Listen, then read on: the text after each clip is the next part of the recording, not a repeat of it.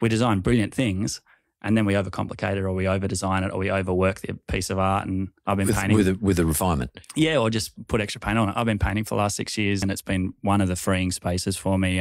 But I just overpaint. Like Mum's like, stop painting that. Painting's finished. And I'm like, oh, but I've got more paint here, and I'm bored. And so I'll put another layer on. Sometimes I've done 20 paintings, which are decent over the top of one. So that is the discipline I think you require as a designer to sometimes go, oh, okay, I might actually have nothing to do for 6 months if I do this right.